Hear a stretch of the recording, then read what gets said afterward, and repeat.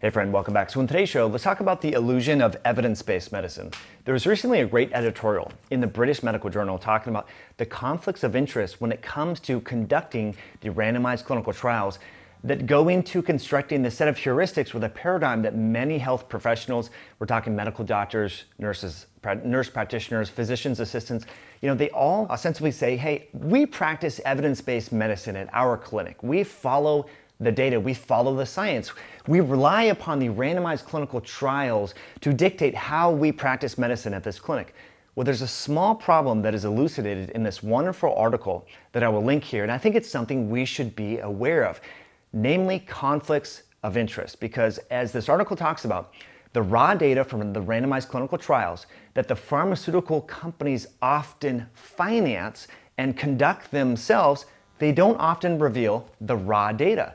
And so doctors are saying, hey, this study showed that drug X lowered this biomarker and is therefore improving clinical parameters related to heart disease or neurodegenerative disease or whatever the condition is. So therefore, as a practitioner, we are following evidence-based medicine when we prescribe this drug or this intervention.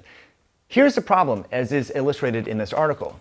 You have the drug companies. We're just going to put, I'll just do RX, okay? We have the drug companies, we have big pharma, okay? We have the drug companies are hiring key opinion leaders from academia, right? So we'll just put academics here, so we'll just put academics. And this is a bidirectional system because oftentimes PhDs and MDs that are, say, working or they're assistant professors or associate professors at teaching hospitals or university, they're often on the board of pharmaceutical companies. You might say, well, that's not that big of a deal, Mike, because we have the FDA, we have regulatory bodies. Well, here's the problem, right? So I'm just going to put reg here. Guess what? This is a bidirectional system as well. Well, we have the drug companies are paying the regulatory bodies, okay? So can you see just a little bit of a conflict here? You have the regulatory body that's receiving money from the pharmaceutical industry, and then you have academics that are also, as part of the FDA council or board members or advisory committees that are working in academia that might have, we'll talk about some problems with academia here in a moment, but you can see here where there could be potential. I'm not saying every single drug or every single treatment. I'm not insinuating any nefarious intent from the regulatory bodies or academia, but you can see here how money can influence the decision making when it comes to regulating what drugs, the recommendations, the dosing schedule, and all these sort of things for prescription compounds and related compounds. And this is what this article is talking about, because there's this illusion that the RCT, the randomized clinical trial, showed that drug A is much better than placebo. And so therefore, when we prescribe that, we're following evidence-based medicine at this clinic. And that's what I do as a physician. But as this article talks about, oftentimes it is the pharmaceutical companies that are conducting the trials and they don't reveal the raw data to the public, to academia, or oftentimes to the regulatory bodies. So you can see how there could be a conflict of interest because ultimately the drug companies like Apple, like Amazon, like any other major company, they are a for-profit business, okay? So they're in the best interest of the regulatory bodies approving the drug. Therefore, they get sales. That increases their bottom line because it takes a lot of investment in R&D and these phase 1 and phase 2 and phase 3 clinical trials. They're very financially intensive. So you can see how there could be conflicts of interest. So what does this mean? This means that we need to continue to have these open conversations and dialogues and be wary of conflicts of interest. Oftentimes what you'll see in papers and opinion pieces is now, thankfully, various journals, The Lancet, Cell, Nature, they'll make the authors list their conflicts of interest. That's a good step in the right direction, but here, my friends, is the challenge. Because there's this sort of bidirectional system where there's pharma influencing academia, what happens is there's sort of this common knowledge when it comes to, say, let's just come up with something like LDL cholesterol. It's now common knowledge in evidence-based medicine that you need to lower your LDL cholesterol by way of a statin because that's associated with, they say, reduced risk of heart disease, stroke, and death from all causes related to cardiovascular disease.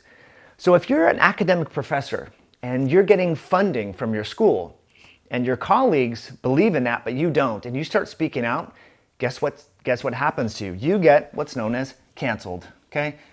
You guys have seen the cancel culture and how aggressive the cancel culture can be and has been. I'm going to share with you some examples of this in just a moment, but this happens in science. The cancel culture and this tribalism sort of mentality, this binary thinking, if you deviate from what your peers say, you are on the chopping block. And this has been going on in medicine since the 1800s. We've told the story about Ignaz Semmelweis, who was the Hungarian physician that suggested that OBGYNs and doctors that are helping to assist in childbirthing wash their hands. He was ostracized and relegated to an insane asylum. He went insane essentially because his peers didn't want to wash their hands before delivering a baby. They thought that was sort of not something that physicians should do. Why should they have to wash their hands? The germ theory of disease had up to that point had not been elucidated. Okay, so he was ostracized. This happens to a lot of different people, okay, in academic circles. I have some examples here. We've already shared with you the story about Heneghan. He is the director for evidence-based medicine, here we go again, at Oxford, okay? Now, he happens to be, I like his work. He was censored on Twitter. He was ostracized from his physician and other academic colleagues for publishing and being a co-author on the Danish mask study. And this was in 2020, November of 2020, his randomized controlled trial. This was up to now, to the best of my knowledge, one of the only RCTs comparing mask wearing to not mask wearing. Now, of course, the outcome was insignificant. It was non-statistically significant, the number of infections in the mask wearing group compared to the non-mask wearing group. Well, it turned out that the big tech companies, that the media, they didn't like what Heneghan had to say, despite the fact that he is the director of evidence-based medicine at Oxford. Okay, my friends, he's not the president of the local QAnon conspiracy theory club. He is up at the academic echelons, right?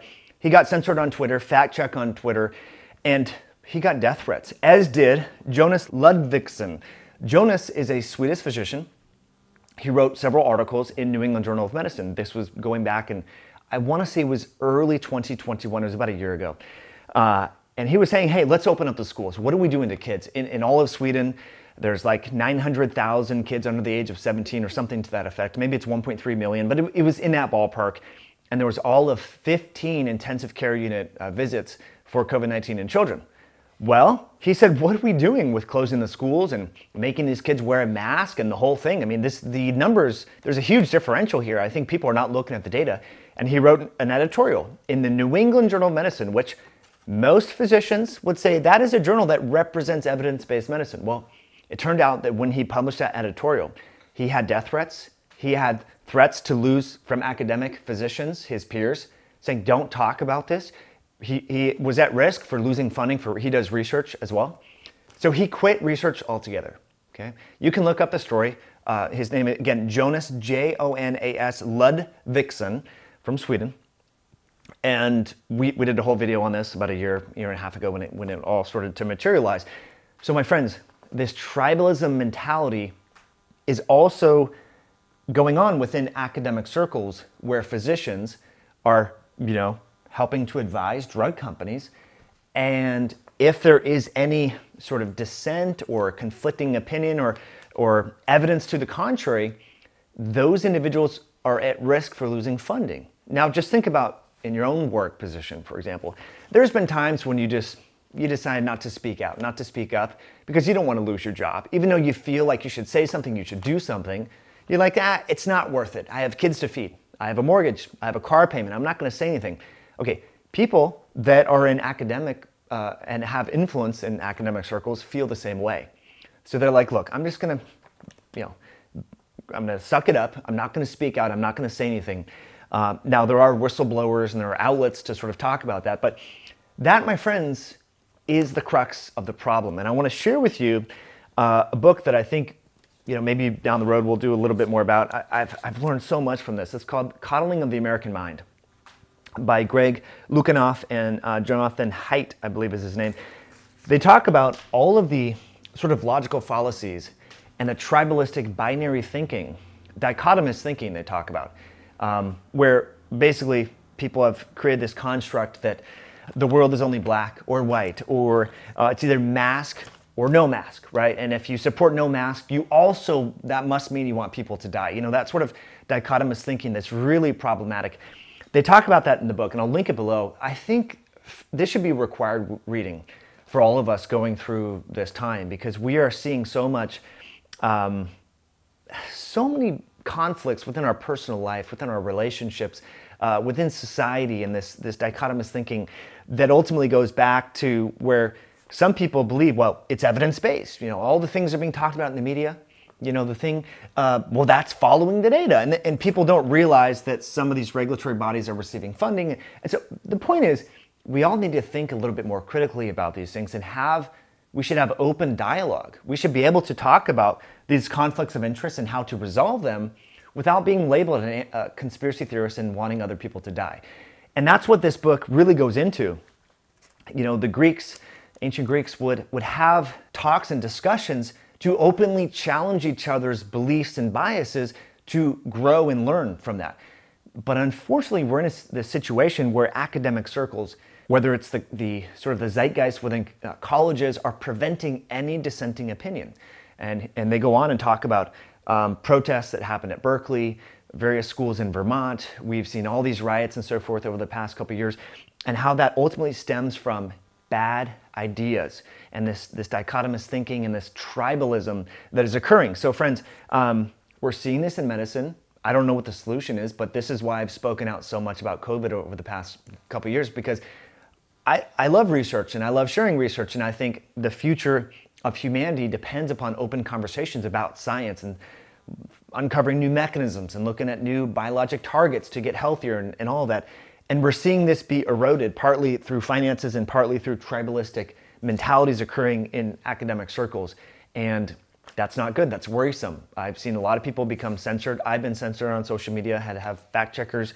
The most recent one was when I said, hey, Omicron is much less virulent than other variants because of these different mechanisms, because it's been shown to replicate higher in the upper airway as opposed to the lower airway. And the whole fact checkers wrote this thing, this nutritionist Mike Mutzel says this, but I'll share. I mean, it was crazy.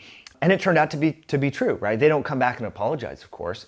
And the other thing, that the Rochelle Walensky, the director of the CDC, I shared a clip of her where she was at Washington University School of Medicine, gave a grand rounds. And then, of course, that somehow got spun by fact checkers and said, hey, this nutritionist shared this clip. It was out of context, but it was literally everything that she said right there, which was somehow that was deemed out of context. So again, you have this tribalistic thinking that comes from sort of the culture within the safetyism, victimology culture that's permeated now through academics. And so you can't talk about these things, and that's worrisome for me. So that's why I make these videos. As always, my friends, hopefully you found this a little bit helpful. I'll put links below to the book, The Coddling of the American Mind. If you've read it, let me know what you think in the comments. If you haven't yet read it, please click the link in the description below. I think you'll dig it.